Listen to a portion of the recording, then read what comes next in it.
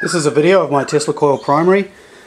Here's the 240 volt primary winding and the two secondary winding. Each of these is normally 7.5 kVs and they're center tapped, so it's ground. Now I've removed the magnetic shunts from this and I've just put pieces of plastic in there to space the coils.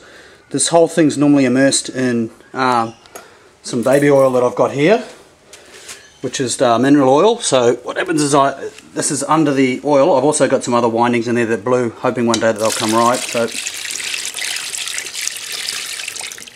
it's insulated.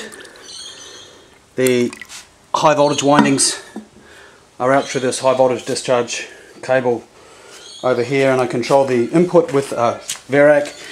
To measure the voltage, I put this to about 10 volts, put a multimeter over the high voltage windings, and then from the ratio I can work out when this is at 270 or 240 volts what the output would be. For the short circuit current, I switch this right round to full power and just put a 200 milliamp multimeter across the output. So I'll just turn it up. These are power factor correction capacitors here.